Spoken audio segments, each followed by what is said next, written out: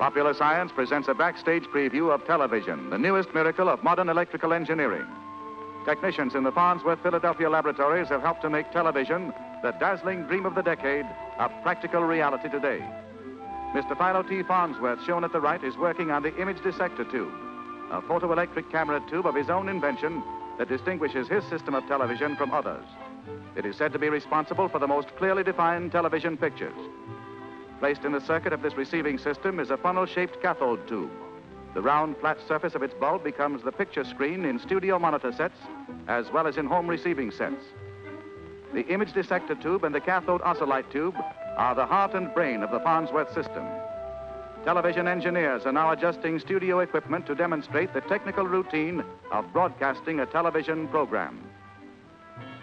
Max Factor Jr. has developed a new type makeup for television photography. The photoelectronic camera, being supersensitive to red, causes that color to be absorbed. Thus, red is applied to hollows and depressions of the face to eliminate heavy lines and also to produce highlights, while blue, which reproduces darkly, is used as eyeshadow. The facial makeup of the modern movie queen makes her a dream of loveliness, but the television star has the grotesque appearance of a circus clown. The new television makeup may give the camera a break, but the wearer's first view of herself is likely to break her heart, unless she has a sense of humor. In this camera is an image dissector tube. The camera lens picks up the artist as an image of light, causing electrodes in the dissector tube to emit electrons. Passing through station equipment, the electrons become radio impulses to be broadcast and picked up by receiving sets where the routine is reversed. The radio impulses becoming points of light that appear on the screen as pictures. 30 pictures are completed every second. These pictures are composed of 200,000 light points that strike the screen one at a time at the rate of 6 million points per second. Music and sound accompany the performer's action, both visible and audible elements going on the air in perfect synchronization. As the action is photographed from various angles, engineers at control boards select long shots and close-ups, editing the show as it passes instantly through the station's facility.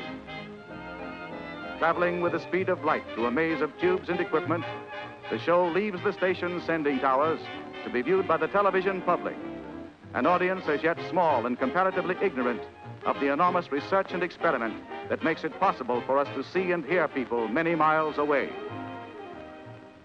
We can even see the announcer, although that annoying necessity is still protected by distance. The camera swings round in the next act.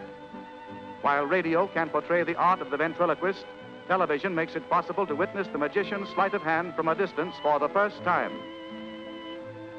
Silent, invisible, instantly, human speech, music, and appearance pervade the airways together, to be received in magic boxes for distant reproduction.